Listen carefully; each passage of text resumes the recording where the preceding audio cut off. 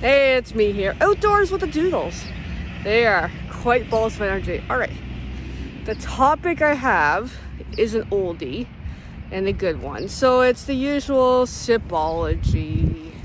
So I'm bringing it up today because I notice I keep getting emails from them, like the promotional sales emails, the customer emails, and the consultant emails. And I'm like, why?